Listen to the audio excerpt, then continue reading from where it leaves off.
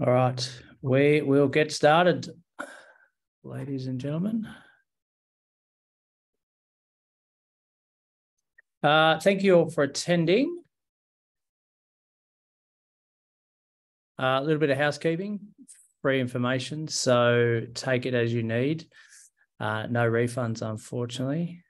But yeah, look forward to bringing this to you. Yeah, there was a bit of demand on what on the topic covered tonight, so pretty excited to bring all this to you. So hopefully you can see our screen now. So how to buy our first investment property is the topic, and we'll expand on a whole heap of different things tonight as well. We're also running one tomorrow night as well. So there's already, some unreal numbers. So I couldn't believe that the turnout here tonight, to be honest, how many have registered. So there's obviously some interest in what is the great Australian bricks and mortar. So my name's John Pidgeon. I'll be your host this evening. Toilets to the left. No. So disclaimer, informational purpose only. I will have some things at the end that you will have the option of purchasing, but you don't have to rush to the room and get the offer tonight. It'll be available to you for the journey. So a bit about my story. Those who haven't listened to any of the podcasts or just generally don't know who I am, grew up in a farm in country Victoria. And generally speaking, long hours, no money talk. So 7 days a week, like all farmers listening in would understand. No talk about money, just simple, get on with it, have a good work ethic, and things will look after themselves. From my point of view, when I went away to university in Ballarat, and I soon realised that farming was out of my control, and I wanted to do something that was in my control. And one thing that I understood pretty early was getting educated was definitely in my control. And I had a passion for educating others and motivating people. And that came in all forms over the journey. So it first started out with teaching as a phys ed teacher, and had a passion for also AFL, which led to some AFL coaching and still to this day to do lots of that. And then bought a personal training business. But over that sort of 15-year period, I started investing in property basically as soon as I became a full-time earner in a place called Horsham. So I went with a rent vesting strategy early on. So at 21, I thought, right, I'm going to do this thing that's called rent vesting, which is really out of the box thinking back in then, what was 1999, I believe. So today, it's much more common, and I'll talk about this later, how it's actually the only option for a lot of people going forward into this. The 21st century, especially in London and New York, those places, people just don't buy property to live in. It's just unaffordable. So over that journey, I educated myself through books and workshops and people. There was no internet in the early stages, right? So it was property magazines on a monthly basis when they came out. I was going to free workshops like this, not online, but in person, so to be Melbourne or Adelaide or wherever I could find them. And I didn't care if they were spruiking or not. I just wanted to absorb information and started to build this armor of knowledge where I could see what was right and what was wrong, and what worked and what didn't work. But if I suppose I tell that story, and my portfolio is simply a figure. It's not there to gloat. It's just to explain the why and why I'm so passionate about coaching, is because if I had my time again, would I have changed anything? Probably not. The focus was educating myself, and that's the passion I have today. Everyone listening here tonight has a massive head start on the likes of myself back then, because we've got the internet and we've got the likes of online webinars, we've got podcasts, we've got a whole range of things at our disposal that we can lean into and really clue ourselves up. So that's my story. So let's get onto the market and hit the elephant in the room. I don't honestly think there'll be massive blood on the streets. There's a lot of fear and conjecture out there in the media, absolutely. There's the reasons that I don't think there'll be a massive downturn. Number one, the government don't let property fail in Australia and have not done for the last 100 years, and I don't think they'll change that anytime soon. There's a fundamental undersupply of housing around the country, and I'll show you some stats in a moment. New build sales are plunging, so we're not building houses at the rate that we need to in relation to new births and immigration and everything else.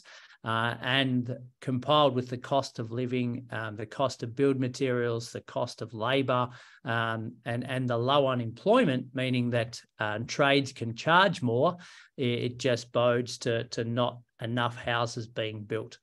And that's a government issue. They don't put enough positives for investors like ourselves to go and invest more. They actually put roadblocks in front of us, and only the strong survive. Low unemployment, usually with massive recessions, there's two things that happen: high interest rates and high unemployment. We've got one which is not in comparison for the last 30 years is not massive high interest rates. It's just high for the last few years, but we definitely haven't got high unemployment. So keep an eye on that trend for sure, out of your own interest. There's a growing population, and international migration is massive and ramping up to what it was pre-COVID. Really good house growth from 2017 to 2022. Why is that important? Well, the next point of your palace is the last thing you give up, right? If we've got equity in our home and we've got reasonable incomes, we can draw some equity out to repay the loans. And that's dire when someone's doing that. But if there wasn't any equity and there wasn't the previous house growth we've had, then we wouldn't be able to do that. So that's our get out clause, is to use some equity to cover the repayments, so we don't have to sell, because no one wants to sell their palace that is their security for them and maybe their family. And rates are forecast to drop as early or as late 2023. So with that in mind, we've got 6 to 9 months worth of hard slogging ahead of us. If we're sitting here now saying it's not too bad, and the inflation rate is telling us that as well, then I don't. That all adds up to me to be not a massive housing downturn. Now I've got some info from. I'm skipping forward here. Dr. Andrew Wilson, he's an economist. He's out in the media a fair bit, and he does these slides better than I do. So I stole his work, and thanks, Andrew, if you're listening. Appreciate it. International migration flood, 200,000 to enter Australia, but they've got nowhere to live, which is basically what we're saying about this undersupply issue in Australia now, where we just haven't got enough dwellings to live in. And it's outpacing basically death, because people are living longer because of medicine, etc. And hopefully looking after ourselves a bit better. Interest rates, as I mentioned before, they're high, but they're not high in comparison. We look back to 2011, the cash rate was 4.75. At the moment, it's 3, maybe 3.5. So yeah, it might get to 4, a little bit over, but it's not unprecedented. We've survived 2011, 2012, and I actually remember back to that period where we had housing growth through that period of 2011. I had a property in Adelaide at the time as well that performed really well through those years. So just high interest rates doesn't mean there's no growth in property. Are the running costs a lot higher than they were 2 years ago? Absolutely, they are. We're all feeling that, but yeah, we adjust and move on, and we prioritise our highest values. Net migration is surging, so have a look. Really interesting to see where it's going to. So yes, they're moving to Australia because it's the lucky country and it's beautiful weather and everything else. Where they're going to is basically Queensland, and followed by Victoria, which is basically Melbourne, right? So Queensland and Victoria is where it's at in terms of international migration. We also track interstate migration, or that's telling us that Victorians are also moving north to either New South Wales or Queensland, and New South Wales population is also moving north. There's a little bit of trickle to WA and SA, but not much. So essentially, what does that mean? Well, more and more population going to southeast Queensland than ever before. For good reason, some would say up there. Now, looking at the housing dwellings that are coming through, we can see that the building approvals back in 2016 were up over 100,000. Now it's down to basically 60,000 in the form of units, and houses have also dropped back from the 2021 high, which is obviously the first homeowner incentives got that going. We're down to 75,000. So again, reinforces just not enough houses going on or getting approved, and councils can't move quick enough, really. Interesting, the house price falls over the journey. So look at 2008, the GFC, and we had roughly about 4 to 5% of average growth across all capital cities. 2011 and 2018-ish, and then 2022, there's been some. So look at those percentages versus the growth over the journey, and that's why the government like to prop up property, and that's why people are so convinced that residential property works for them. But I'll talk later about what type of property works better than others. And we'll have a Q&A at the end as well. So if you are asking a question throughout this, keep it up your sleeve or put it in there, and I'll try and get to it. So what's trending? As I mentioned with New York and London, it's this affordability to own your own home. Now, we've got an issue in Australia at the minute, especially Sydney, Melbourne.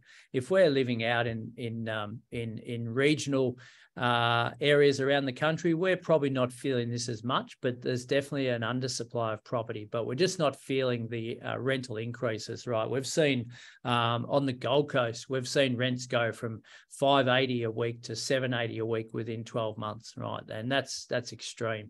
So rental affordability is not there. That 31% of Australians rented, up from 26% in 2006. Right, so in 15 years, it's gone 5%, which may not seem much, but it's a large proportion of adults around Australia. And then the purchasing affordability, they're predicting that those between 35 and 44 are 18% less likely to own a home today than they were back in 81, and 25 to 34-year-olds are 20% less likely to own than they were in 81. So what's the solution to that? Well, you go and rent vest like I did, or you go and move to an area where it is affordable so you can call your palace your home and live your life there. So they're basically the only options to create wealth through property going forward. Unless we've got large chunks of inheritance or large chunks of savings or something that's going to inject it into that market where we're living. All right, so all that aside, that's the external stuff that we have little to no control over. I want to talk now about what we have in our control. And it's very much these three as the foundations. And Glenn and I talk about it for the last 5 years on the podcast. And for those who haven't tuned in, My Millennial Money is the flagship podcast, and My Millennial Property is the offshoot from that. We need to understand what our long-term goals are. So what do we want not only tomorrow, but in 10 years' time? And not a lot of us look past this next play. So, okay, we're going to buy some shares this year, or we're going to contribute to super, or we're going to pay down our mortgage, or we're going to buy an investment property. But what about in 10 years' time? Do we want our own home in 10 years? Do we want to be traveling around Australia? Do we want to be retired? Do we want to be living in another state? Are we going to have kids? Do we want to send them off to school? We've got to have some long-term vision around our own life.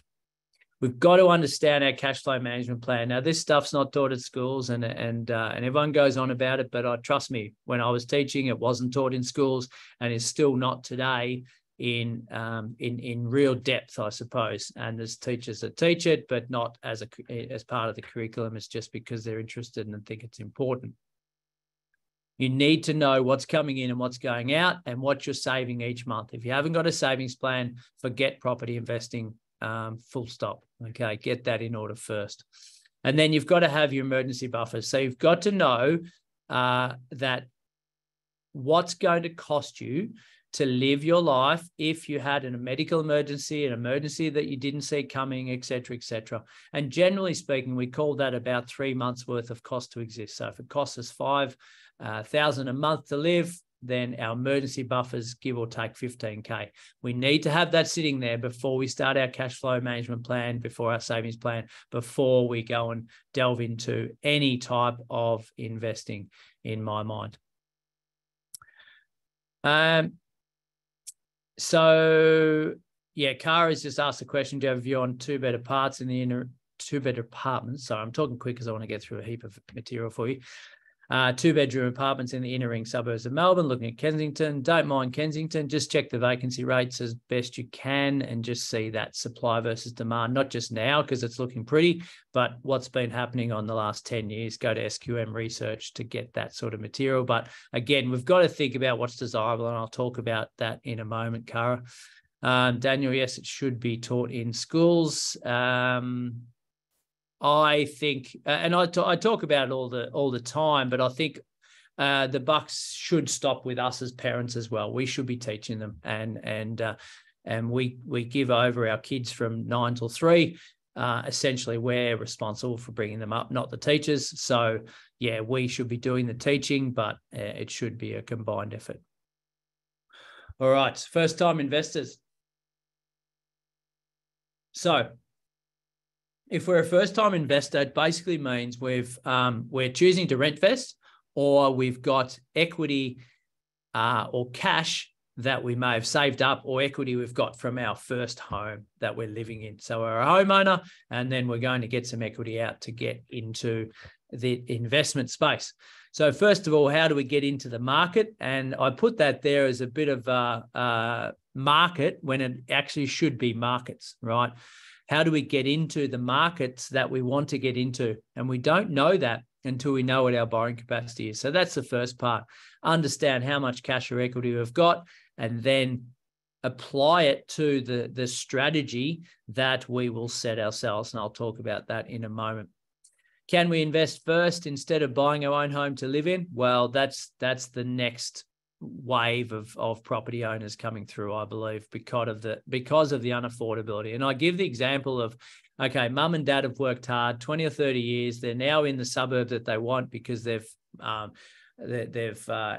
gradually just gone from suburb to suburb to get into that blue chip location per se. Kids, that's all they know. So they want to stay in there, but they're $1 million short when it comes to going and buying property there. So they have to go and start from scratch somewhere else as well, just like mum and dad did before them, right? We need to tell people that it's not just all roses. There needs to be some hard work. There needs to be some grind to work through and be disciplined over a long period of time, right? And when you look at, well, when I look back on my portfolio, the first 10 years, in a lot of times, we're actually spinning wheels. We're thinking, oh, is this all worth it? Is this all worth it? And all of a sudden, bam, right? We get some growth on one and then the other, and then the yields get better because the rents are increasing, and then we're away. But most people give up because they can't see the immediate returns that they expected when they're going to invest. And it's that delayed gratification that we need to employ as a business owner, which is a property investor. How much do we need? So we need obviously to cover deposits and stamps and any associated costs like conveyancing fees. So I say minimum 10% for investing, ideally 20% for owner-occ, and then stamp in your state. Unfortunately, Vicos, you guys get slugged the most. New South Queensland on par. Canberra's ACT's got this weird thing going on. South Australia's not too bad, but WA okay as well. But again, we've just got to understand what it is that we want in our overall 8-point strategy, and I'll talk about this in a moment. And the property cycles that relate to this. So we might be sitting there saying, oh, there's been 5-6 years of growth around the country. I don't think I'm going to put my money anywhere, right?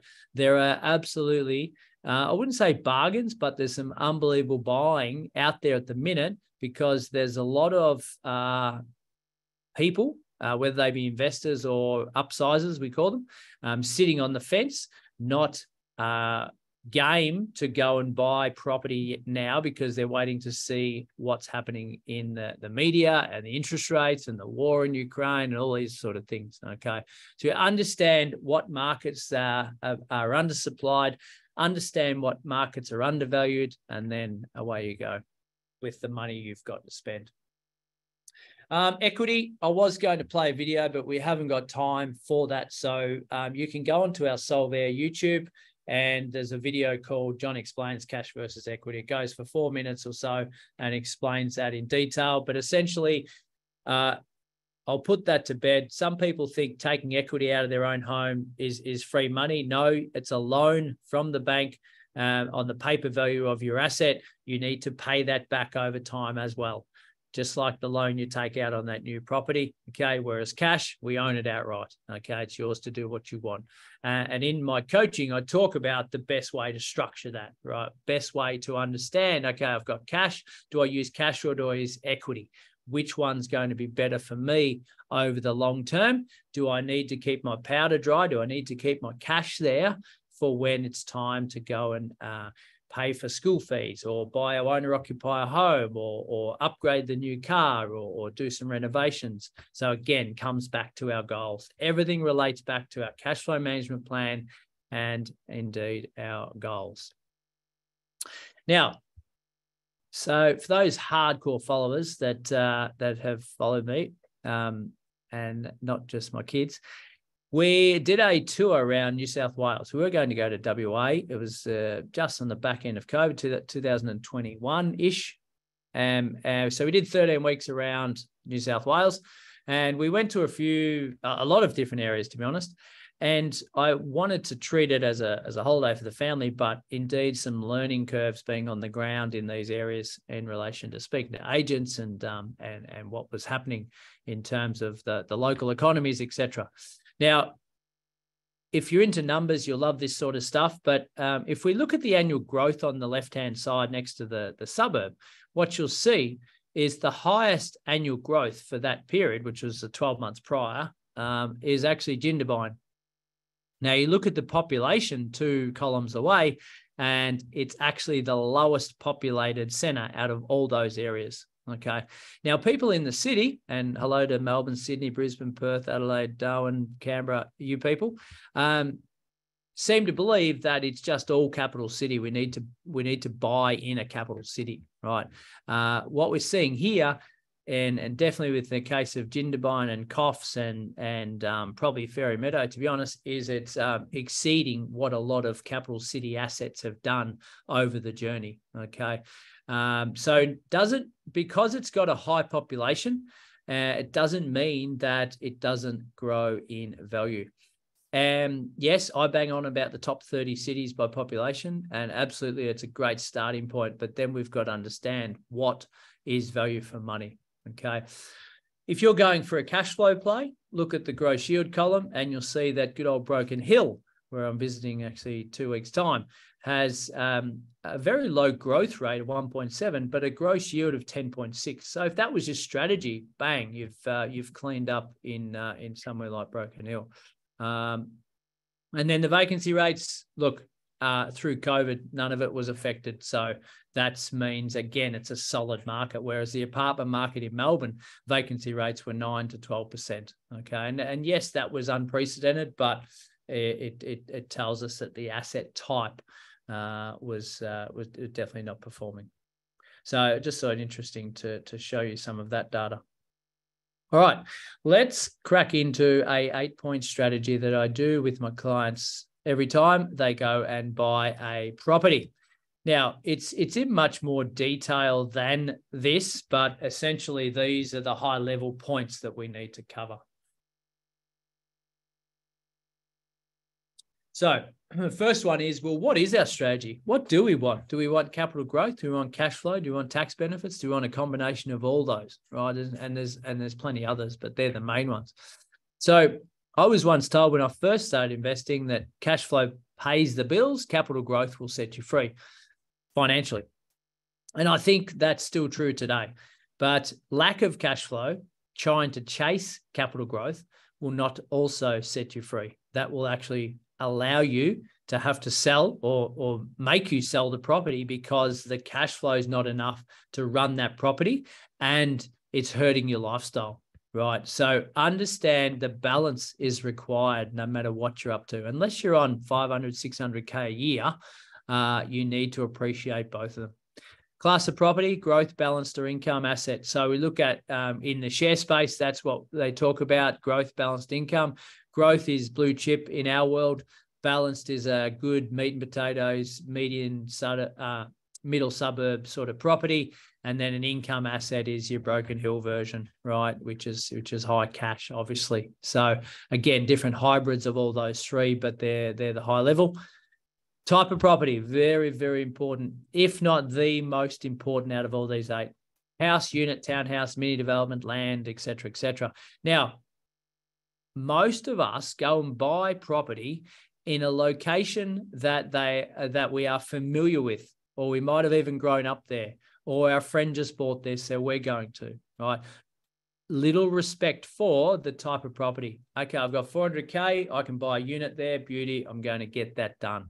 Versus saying, well, what else can 400,000 buy me? Can I get a house 10K further out? Can I buy a big block with a 2-bedroom house? There's so many options with that, but a lot of us defer to what we're most comfortable with. And I was speaking to someone today who's in our coaching program, and they said, look, I live in Sydney and all my friends are buying units, and that's what they're used to. They just don't look twice about buying a unit. That's just what you do in Sydney. Unfortunately, a lot of those type of assets will let us down over the journey unless they are unique. Location, really important. Which town or city around Australia? How the hell do we find out where we're going to invest in? Right now, everyone's got their crystal ball and everyone's got a new hotspot. We need to understand what our strategy is first before we go and say, let's just find this location and go for it, right? I think we should have 3 or 4 different locations that work for us from a price point of view and a yield point of view, and for that type of asset, and then we can narrow in from there as to which one we're going to go for. Loan to value ratio, spoke about that a little bit before. We can go in with a 5% deposit, probably with the first home schemes, but more commonly for investing, it's going to be a 10% deposit. Now, over the journey, 9 times out of 10, I've gone in with a 10% deposit from investing. For an owner-occ, it has always been 20%. And that's the rule of thumb that I've used. Doesn't mean it's right. It's just what I was comfortable with. Borrow as much as I can from the banks for investing, and then keep the debt low or pay down that debt on our principal place as quick as you can, because it's not income producing as such. Interesting data I learned yesterday talking to an American who's living here for 6 months. In America, and some of you may already know this, but they can fix their home loan for 30 years, right? So it's just not a 3-year or a 5-year fixed. So he's actually got a 30-year fixed loan at 3%. So all this hoo-ha about increasing interest rates, that doesn't faze the Americans. So interesting. No wonder the banks go broke over there. Entity, whose name's it going to be in? Is it company, trust, SMSF, etc.? There's a few options there, but the most common is obviously our personal name. For tax benefits, not good for asset protection, but yeah, chat to your accountant about that. And then price, what will the banks lend you? What are you comfortable with? What's your sleep at night factor? How much deposit have you got, et cetera, et cetera. So you can bring all that into an amount that is going to work for you. And then the gross yield. What's my rent versus my purchase price? Understanding the before tax, but more importantly, the after tax result for you. Taking into account is the strata, is the land tax, is the council rates, water rates, insurance, property management, all these things. what's our after-tax position, okay? And can we handle that, right? It's really important. So we're combining all of these eight points together. Which one's more important than the other? Not really any, but we've got to understand our type of property, really, really important. We need to definitely understand our strategy as such, but then our price and yield are extremely important, right? The entity, yes, that's important, but that's an accountant's sort of view on it. The LVR, if we go in with the wrong deposit amounts, that can twist us in knots for future investing. So just be wary of that. I, more often than not, like to keep that powder dry as much as we can and borrow some from the banks. So as I mentioned before, every housing market has had growth. So where to from here? Again, go back to that 8-point strategy and then understand what it's going to look like for you. And you'll soon know what areas around the country you are not able to buy in because of your price point. Growth versus cash. So I mentioned before about cash and capital growth and how one pays the bills and the other sets us free, etc. Which is more important to me? Undoubtedly, it's capital growth. Now, we need to understand that if we haven't got goals and we don't know what we're striving for, we don't really know. And most people walk through my door and say, look, I want to buy a property. Okay, why do I want a property? Oh, well, because I don't like work and I want to retire early and all these things. So we're using property as a tool to help fix our 9 to 5. Capital growth is the least in our control when we're buying property. And there's two other things that people not disrespect, but just don't put as much focus on. One is buy at discount and the other is add value. So buying at under what that property is actually worth, not what the real estate agent says, it's actually what it's worth, as well as buying to add value to something. Okay, so it's a great concept. The ability to say, right, there's an old 3-bedroom house and I'll give a lick of paint and new carpets and some nice new gardens and I don't know, a new heating and cooling and all those things that spruce the house up as such. Or we can go structural and put an extra bedroom, or we can subdivide and build another townhouse or granny flat, or not so much a granny flat, but more creating more equity or more growth, or even in some cases selling some of it off to then hold our existing portfolio in a better position. Okay, so the add value concept is extremely important every time we go. So understanding which one's more important to you based on your income and also your long-term goals. And then how close you are to what most people call retirement, I call transition period. So how close are we? Well, if it's 10 years, we want high cash focus, don't we? If we're 30 years out, then we can be a bit more aggressive and look for that growth, okay? But we still need to appreciate the cash. What do most investors do?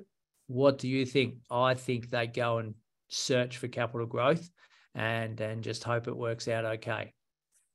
Unfortunately, a lot of us tend to pay too much for something and also don't understand what the running costs are in their own life, let alone in that particular property they just bought. Don't want to scare those single people out there that may maybe get married one day and be parents and have kids, etc. But essentially, this life stage cycle is what ruins a lot of people or stops people from investing, because what they do is when they reach this stage, a wedding costs money, by the way, honeymoons cost money, kids cost money, school costs money, or schooling in general as such, and extracurricular and sports and arts and all these things. There's about 30 years, at least 20 years of it anyway. So if we enter this cycle at age 30, we then get to age 50 and say, oh, we're just coming up for air. We've spent all our money on the kids and we've had a great old time and the kids are now set up for life. But we forgot to build our wealth ourselves. So then we try and rush to do it in the next 10 years and hope to retire by 60 or 65. And for a lot of people, that's just not possible. All we've done is paid down our mortgage and contributed to super, and we know that that's not enough. So we've got to do more than what the average person does. My I suppose, idea for this is take action through this family life stage cycle. So if you're in it at the moment, you're in the trenches, find a way to continue to invest. Now, that might not be a property every year, right? We don't need to have 1,000 properties, but simply check in on your assets and your wealth every 12 months and say, right, have we got equity? Okay, great. Can we borrow money? Okay, awesome. Are we in a position where in our mind we're good to go? Absolutely. Right. There's nothing holding us back then. Okay. And that's all we're needing to do is just keep a check of that, because so many people I meet have wasted 10, 15 years saying, oh, we should have done this 15 years ago, but I was focusing on the family and I didn't think I could do it. And I didn't have conversations with the right people, blah, blah, blah. So understand where there's a will, there's a way. And Warren would tell you, if I didn't, that when others show fear, I show courage. When others show courage, I show fear. So what's happening right now, folks? Well, there's a lot of fear out there. And there's a fair few of us, in my circles anyway, showing courage, but it's calculated courage, okay? At the start of COVID, when the whole world was going to end, everyone was showing fear. The sophisticated showed courage through that period. Okay, when everyone's jumping up and down saying, "Oh, we've got to invest, we've got to invest, we've got to do all this. It's perfect, it's great." That's concern, right? Because that's when we get overinflated prices, and you buy at the peak, and then all of a sudden the market retracts on you. So I'm going to go to the back end of this whole buying your first investment property. We want to set it up the right way. And I wasn't great at this at the beginning, and it took me a long while, and I was a business owner. And by the time I became competent as a business owner, I realized, hang on a minute, I should be treating property investing like a business, right? So if you don't, there's issues. You need to stay on top of your admin. You should have a professional team who treats you seriously. So who are they? A solicitor, a mortgage broker, an accountant, maybe a buyer's agent or property coach, whoever it might be in that space. You might have a mentor, someone that you can lean into that has been there and done it before you, who's got a power of knowledge that can implore onto you and fast track this journey for you. So you're not having to educate yourself for 20 years, right? You should be able to know it all. Not know it all, but get a fast track on that knowledge to be able to take some good action. You've obviously got to have a great mindset. There's highs and lows in everything, and that property is no different. So you've got to have a can-do attitude. Understand the highs and lows of running a business. So no emotion, just logic and numbers, right? So don't get wrapped up in the emotion of it all. Maybe the exception is buying our own home to live in. Yes, there's emotion there because that's our 20-year home, maybe. And usually it's a blue chip purchase. So even if we get highly emotional around that purchase, if it's in a blue chip property area that you can afford to live in and repay each month, it's going to perform for you in the long term anyway. And not doing what every other investor does, which relies on the property manager to sort it, never talk to them, never get the tenant a gift at Christmas, never check in on their finance structure every 12 months, never talk to their accountant about what the accountant's doing for them. I just get a refund and that's all. I don't really understand the concepts. We've got to be asking key questions. If it's a buyer's agent, asking them good questions. Why are we doing that? Why are we doing this? Where did you get that research from? Why? Okay. You've got to learn by asking good questions. Treat it like you're a kid, okay? I've got 3 kids, 9, 11, 13. How many questions do they ask? If you've got kids, you know the same thing. Lots of questions. That's a learning. Never stop learning. So who are those team? I think I mentioned them. Competent, strategic, sophisticated. quality conveyancer. So we get into the purchasing side of things. We need a conveyancer in the state that we're working in generally, buying in, unless they're a lawyer or a solicitor that can actually run or look at contracts right around the country. A conveyancer is generally only state-based. Experienced buyer's agent or mentor. Now, Emily and I did a episode last week that probably drops this week or next week about buyer's agent and do we need one, and the qualifications that they need. Okay, you can almost get a buyer's agent certificate on the back of a weedie packet. It's dire straits out there for a lot of buyer's agents that are coming in charging 10, 15, 20 grand, and they don't own property themselves, or they're 22 and they've got one property, and all of a sudden they're an expert because they've had growth in a busy growth period in their area. Okay, so you've got to have someone in your corner that's got experience, not degree after degree. Okay, you've got to have experience in your corner. Select a great property manager. Believe in your trades, so don't try and do it all yourself. I've got plenty of clients that are builders, and I keep them off the tools. They don't want to be touching, or I don't want them to be touching their investment properties, because when they're working on it, they're emotionally involved, they spend too much, and they're taking away from their own 9-to-5 work as well. Solicitor to deal with estate planning, financial planner for insurances and shares and whatnot. Okay, so we need to have those people, and we need to hold good relations with them over the next 10, 15, 20 years or longer even. Admin duties. Who likes admin? Well, I'm not a massive fan of it. You need to have great relations with your property manager. They should do a lot of admin for you, but you need to have a well-organized system at home, either online or physical. Now, probably up until the last 5 years, maybe I had the physical form and folders everywhere. And the admin specialist in my business came in and said, look, this is ridiculous. John, you got too many folders. We're getting rid of them. We're going online with them. Okay, cool. As long as I know my numbers. Reminders in your calendar. Understand when your payments are due, your insurances are due, maintenance checks, when your tenant's up for renewal, all these sort of things. Interest rates. When does the interest only expire? Okay. We should all understand that. Okay. We designed a spreadsheet, so I'll show you at the end. It's there for commercial use if you just can't be bothered designing your own. AGM.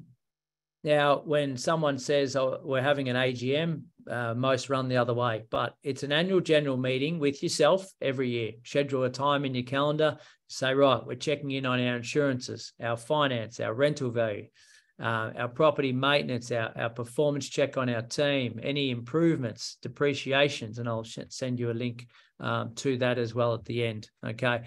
Have your team maybe cross collateralizing with each other. So your broker might talk to your accountant and vice versa, right? So you've got a really good team of people going forward.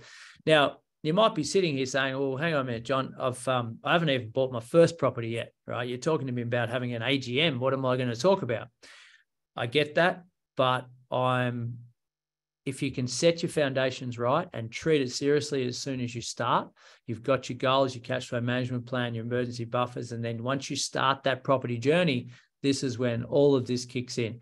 And if you do it right, you're staying on top of things, it will reward you handsomely, and you won't need to sell, and it'll perform for you long term, and you continue to get on that wealth train. So long-term planning. What do we want in the next 10 to 20 years? Write it down. That's an action step for you tonight. Reverse engineer the process. So if you want a $2 million home in, I don't know, Fitzroy, reverse engineer the process to get there. I'm going to buy a property this year. If it goes up 5% per year and it costs me $1,000 a year to hold, this is a result over the next 20 years. If I go and do that 2 or 3 times, I can then roll back into sell down on 1 and keep 2 and then buy my Fitzroy home or whatever the case may be, right? So you've got to have that long-term vision to keep you motivated, because times get tough if we just concentrating on the short term. Okay. Go back. I think there's some people raising hands, so I presume you've got a question. Just put them I see some questions here. So, all right, let me answer them now. Gladys, do you actually line up a mutual date and time for everyone to Zoom into? That'd be awesome, Gladys, if you could get your accountant to come into your AGM. I would, ideally, I'd like that to happen, but it's probably not that practical for all those people too. But it's more just and I called an AGM to be really official, right? But it's really just sitting down and saying, right, this is what I need to address. These are my dates. These are the action steps. And then away I go. It's just a peg in the sand that says, right, I'm now starting the next 12 months from here. Okay. If you can meet up with everyone individually, it might be hard to get everyone on Zoom at one time, but if you can do it, hey, that's awesome. Oh, Lucy, wow, round of applause. Today I had my offer accepted for my first investment property. Yes, that's a magnificent effort. If I was running a workshop in person, I'd throw you a minty. I'd give a minty to the outstanding student in the room. Well done, Lucy. That's great news. So you've been disciplined to get a result, which is awesome. Let me come back to those questions. I just want to round this out quickly. So map a plan, start with the controllables. Too many people don't start with the controllables. They start with the uncontrollables, right? What are the uncontrollables? Interest rates, governments, war, economy, tenants, trashing the place, right? Can we mitigate the risk of all that? Vacancy rates, okay? Can we mitigate all of that? Absolutely. We can factor it in. We can factor in 2 weeks of rental vacancy in our cash flow, right? Does it matter if Labor or Liberal are in? Yeah, they've got a hybrid version of each other. So understand what's happening in your backyard long before you look outside to see what's out of your control. Okay, we get wrapped up in the uncontrollables, and that scares us out of doing anything. Strategic investing, so mini developments, add value, buy at discount, all these things that I spoke about before, we can not do first time. Most of us aren't ready to do it the first time, but build up to that sort of stuff, and that's where a lot of the cream lies. Okay, sophisticated investors are doing that sort of stuff. Okay. And revert back to the 4 pillars. Now, I haven't mentioned the 4 pillars, but I've mentioned on the podcast 1,000 times. Principal place of residence, pay down that debt as quick as we can. Cash, increase our cash. Assets, increase our assets. Super, shares, business, and investment properties. And then reduce our tax. They're our 4 pillars.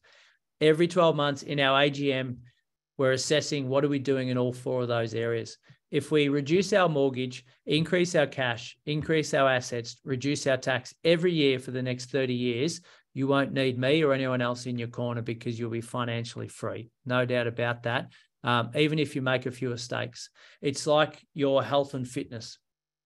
Every 12 months, you're assessing, right, do I need to eat better? Do I need to train harder? Do I need to train more often? Right? If you're doing that, you're going to be a healthy person. Do I need more sleep?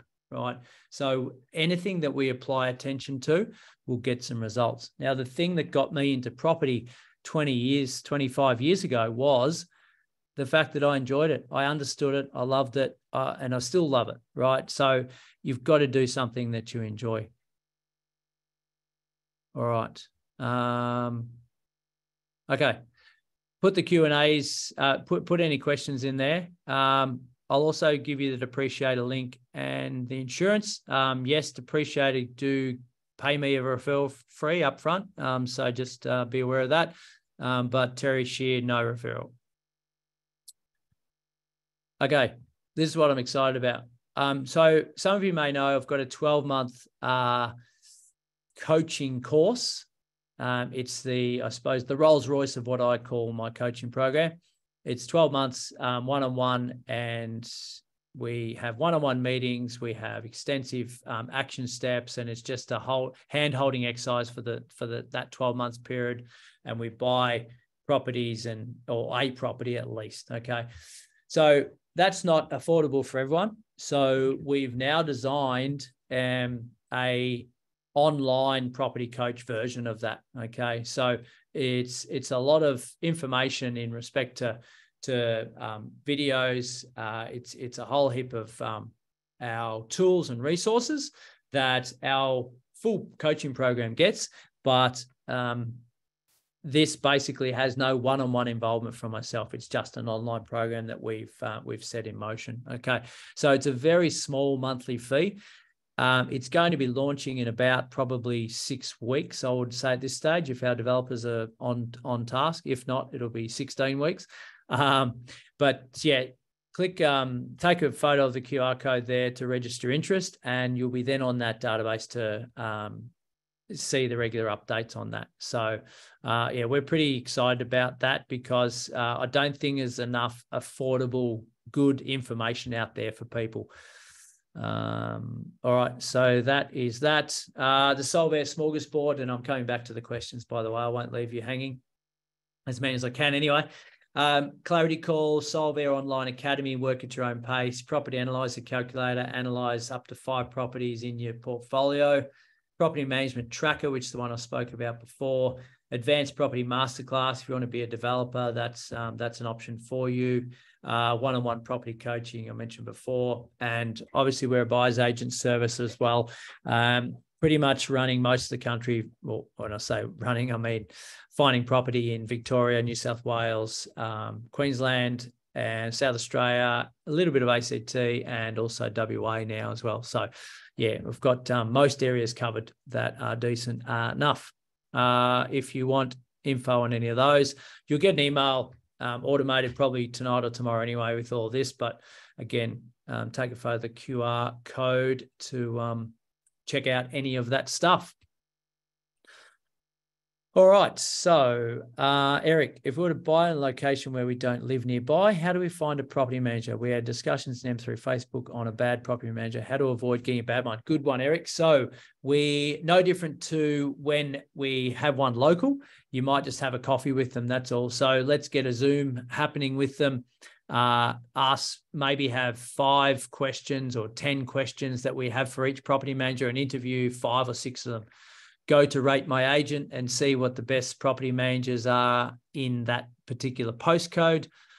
You may make one visit to the area just to check them out if you want to, if that's your sleep at night factor. But yeah, I think a bad tenant is a bad property manager. So if you get some eerie feelings about them, gut feels pretty good as well, but you generally need to move them on quickly. Okay, and stay on them. If we're, as I said before, we're a business owner, so stay on them, keep them honest. Meredith, what is the best place to do research on location, sort of factors you consider? Good question. Anywhere and everywhere. So we've got ABS. We use a lot of census data. We use SQM Research for vacancy rates. We use RP Data, which is a paid subscription. We use Real Estate Investor, which is another paid subscription. We use a lot of council websites and information. We use a lot of state government stuff, which generally all free. It just takes time to read through the weeds. We use some bank data as well. So we get a lot of those reports. So yeah, the real detailed stuff, unfortunately, Meredith, I'd say you do have to pay for it in terms of that. But in respect to locations, again, if you work that 8-point strategy for you and see what your price point is, and then understand that generally houses perform better than units, and the yield is, or what sort of yield you need, you've got conquered, then you can shortlist those locations, and then you can sort of start to go deep in those locations that potentially going to work for you. But yeah, it's a tough one to understand, especially if you're first time around. And that's why people do like buyers agents, because they've invested in those areas before. They've got good relations with agents, and they can tell you what's right and what's wrong about it, and save the hassle. To be honest, like we've had a buyer's agent business. I get it. But knowledge is power. Absolutely. But if I was first time around again, I would use a buyer's agent for the knowledge, and hopefully they're giving you knowledge. But also the ability to just have a stress-free process where you can learn, but don't have to be in the trenches questioning your own decision. Okay. LJ, I think that's how I pronounce it. Sorry if I didn't. Can you please give a brief explanation of positive versus negative cash flow, pros and cons for both? Okay, so in general, a quick summary, and I've got a video on my Solver YouTube, but positive cash flow is after tax, it's costing you nothing to hold. Negative cash flow is it's costing you money out of your own pocket. So high level is, okay, if I'm getting $25,000 a year in rent and the properties after all the expenses are costing me $26,000, then that's negative cash flow. If it's giving me $30,000 in income and 26 in costs, then it's positive cash flow. That's probably enough really that you need to know there. But the key is not just the before tax, but we need to know the after tax, because you could be paying 45 cents in the dollar and claiming all your running costs back at 45 cents, whereas I could be only claiming it back at 30 cents in the dollar. So there's a big difference when it comes to that. Krithy, not a question, but some feedback on webinar. Not love the choice of color, not sure of intentional. Reminds me of $100 notes. Very fitting and motivating. Wasn't intentional. I think that's our marketing doing that. It's our Solver color, I think. Dan, is it worth setting up SMSF to invest? I would say no, unless we've got a massive chuckload of money, probably 300,000 or more. Emily, how to get an understanding of expected running costs, general rule of thumb. You can look at a property. General maintenance is a hard one, but after you get the building and pest, you probably could get an idea of what it might cost to do some things up over the next few years.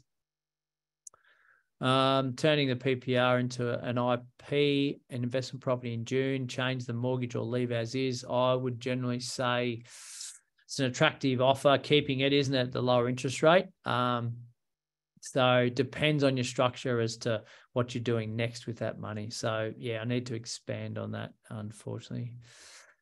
How do you know if you're buying a discount? Well, just look at comparable sales in the area. All right. Yeah, real sales.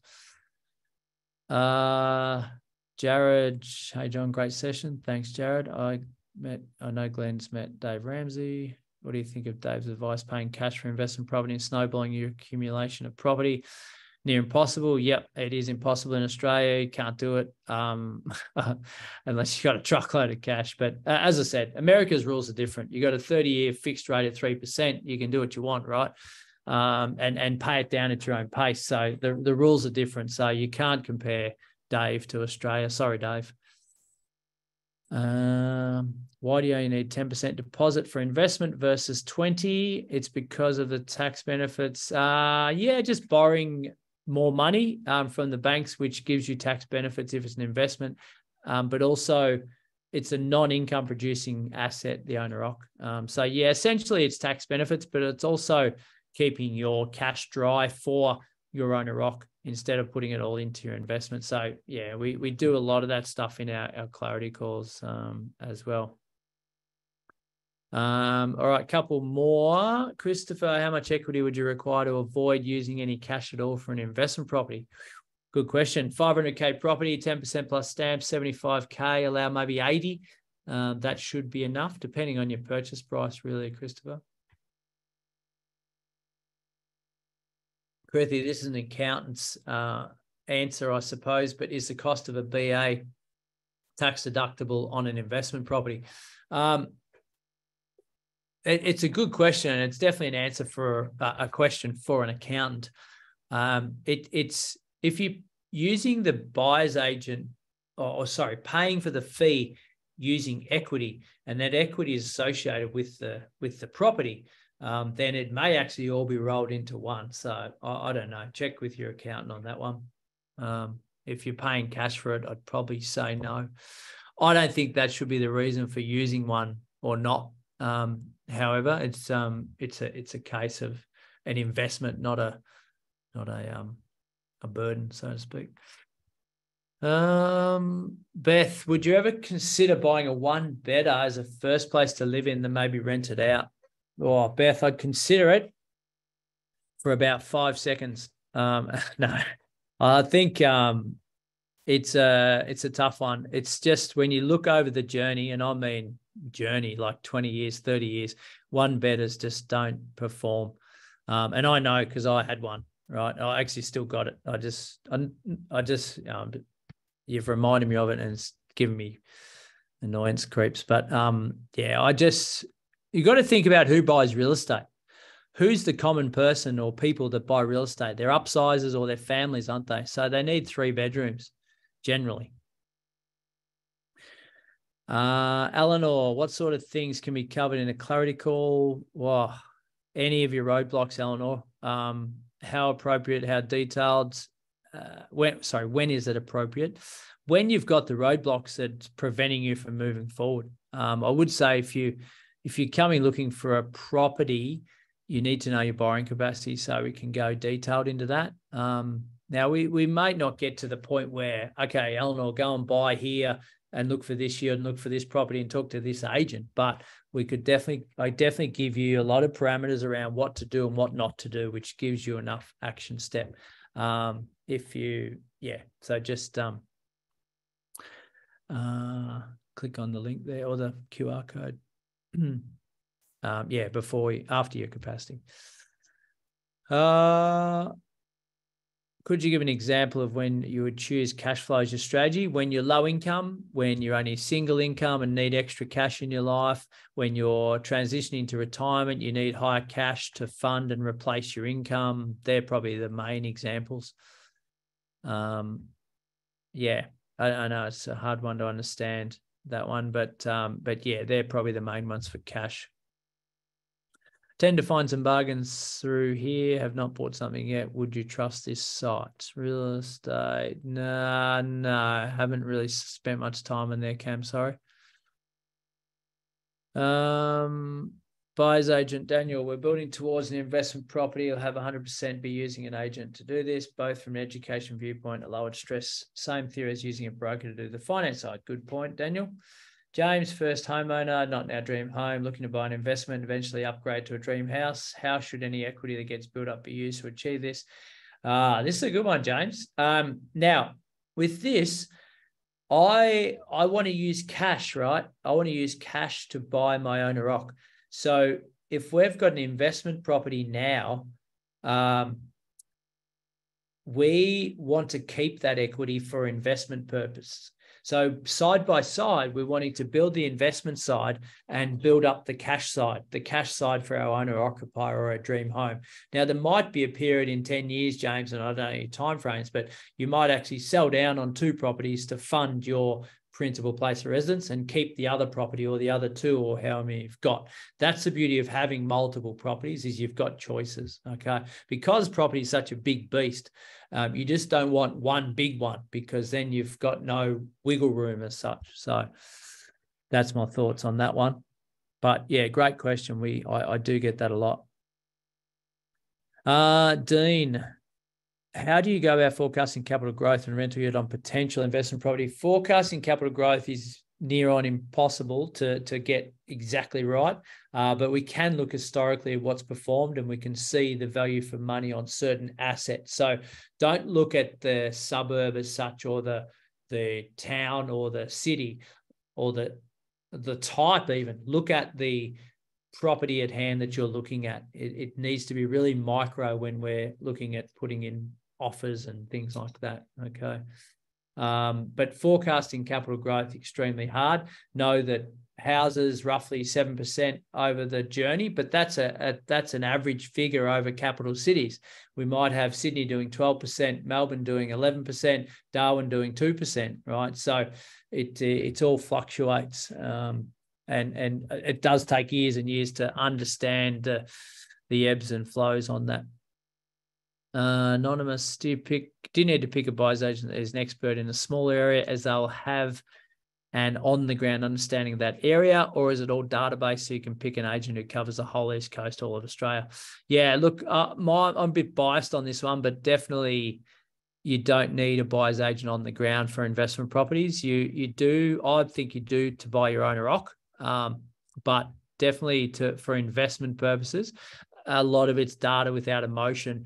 Having good relations with agents is key. So the buyer's agent needs to have that. That's for sure. Yeah, but very much data.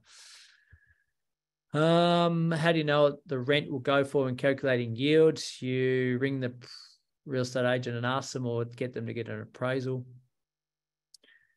Established property versus building new off the plan. New off the plan is a bit of a nightmare at the minute. You just don't know what's going on. For apartments as such, I'd probably never do it at this point in the current climate. So probably established if you want to sleep at night. Don't mind house and land, but you've got to control the controllables in when you're doing that, when you're building there. When there are a lot of auctions, how do you manage paying multiple building pests? Yeah, tough one, that one. Just really only go for the ones that you really want. If it's your own rock, if it's an investment, we try to avoid auctions to begin with. Energy levels are still up. I'm going well here. How many have we got? Chris, is it better to have a pre-approval from equity before approaching a BA? I'd say no, Chris, not in my instance. Now, if you're looking at chatting with us, I would have a chat before the pre-approval. You'd have a borrowing capacity, but not a pre-approval.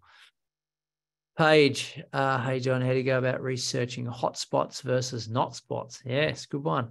So historical data is a good starting point, Paige, and also looking at the types of properties or dwellings that have underperformed over the journey, so higher vacancy rates. Like we've got, say, Townsville versus Toowoomba. Now, I know a lot of people are talking Townsville. I've seen vacancy rates at 9% there. I'm not certain that it's not going to return to that, whereas Toowoomba is sitting at 1 or 2%, right? I don't, and that historically gets to about 3%, and that's about it. So which one allows me to sleep better at night? Price point wise, yeah, Townsville's a bit cheaper. So you're comparing a lot of cities versus cities and country and towns versus towns to form your assessment of an area, which again does take a lot of time. If we're passionate about it, absolutely, we can really sink our teeth into it and get good at it. Ruth, transition to retirement, how far are we talking? Well, pretty much, Ruth, when my kids are out of the house, that's when I'm done, I'd say. So no, it's whenever you feel. I think you should be transitioning 10 years out, is your plan, to know that you can realistically do it 10 years out as well as the other thing. So reverse engineer it 10 years from it, and then you might realize, hang on, I might need 15. Yeah. Same question there. Depreciation on new premise versus no depreciation on established. Yeah, it's a question for another day, Daniel. I think that one, it's a tough one because there's so many factors to go into there.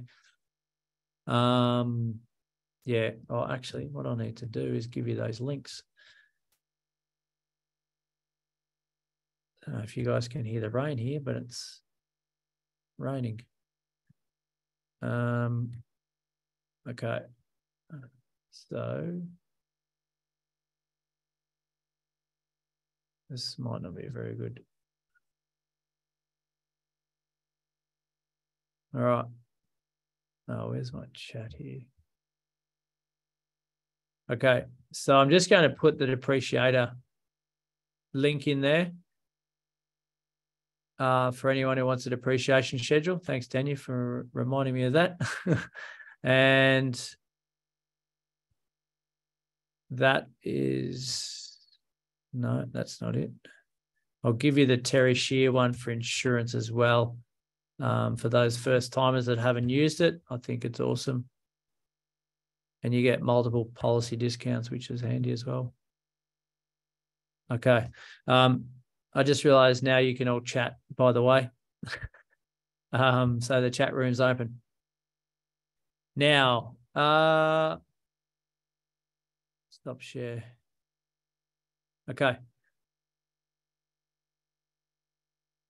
Now, where are we? Okay. Hi, John. Would you recommend increasing LVR from 80 to 90 on an investment to use more equity for a PPR? Probably not, because it's getting bad debt. It's getting equity out for bad debt because it's your PPR. If you've got a really good cash flow system and you can pay down your mortgage quickly, then there's an exception. And it's maybe the difference between getting you into the Taj Mahal that'll do you for 30 years in an amazing blue chip location, then I could wear it, but it's not my ideal. How long does it take you to save that extra 10%, Tim? I'd be asking myself. Yeah, it's reluctancy, I would say. Thomas, what literature do you recommend for first-time home asset buyers? Thoughts on relevancy of texts like Rich Dad Poor Dad in today's climate? Yeah, look, I love Rich Dad Poor Dad. I haven't read it for probably 15 years, so I don't know if it's relevant today. But you know what? It's motivational, and whatever you can put in front of yourself or kids or anyone else that's motivational, I'll recommend it every day. Better than some of the rubbish people read. It is a bit overinflated, an American way, but essentially the concept is very good, and Cash Flow Quadrant is just as good, if not better. He's gone a bit rogue lately, poor old Kiyosaki, but yeah, I would say they're really good books. And I'd continue. I often look back on older books that are 20, 30 years old just to see how relevant they are. And so, yes, you've got to have a bit of knowledge to understand whether they are relevant. But yeah, I think history does tend to repeat itself. So yeah, don't think that you need something that's 2023. Thanks. Can't see me. All right. Why can't you see me? Can you hear me?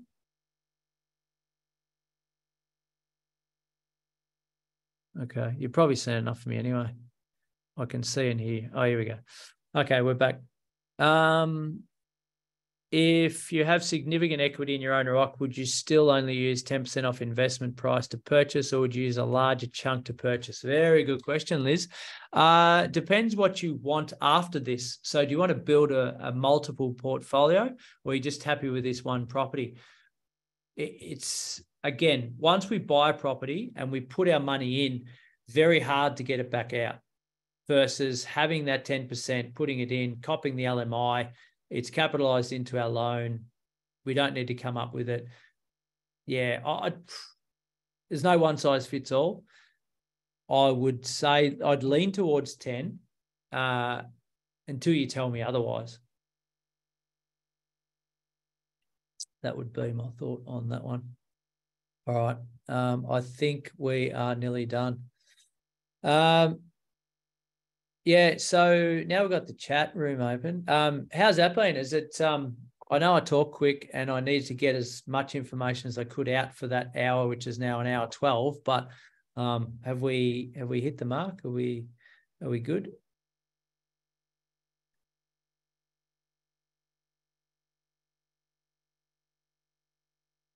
Yep.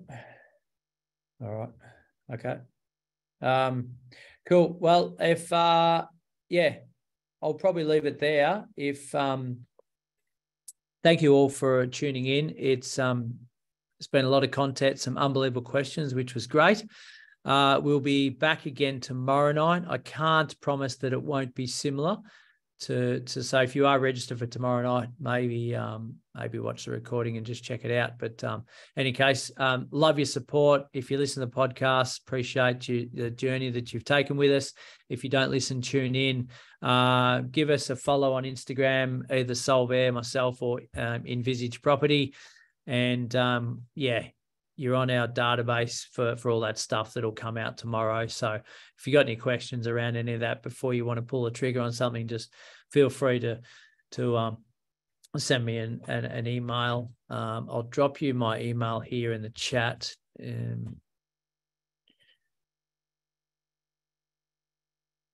.com.au. There you go.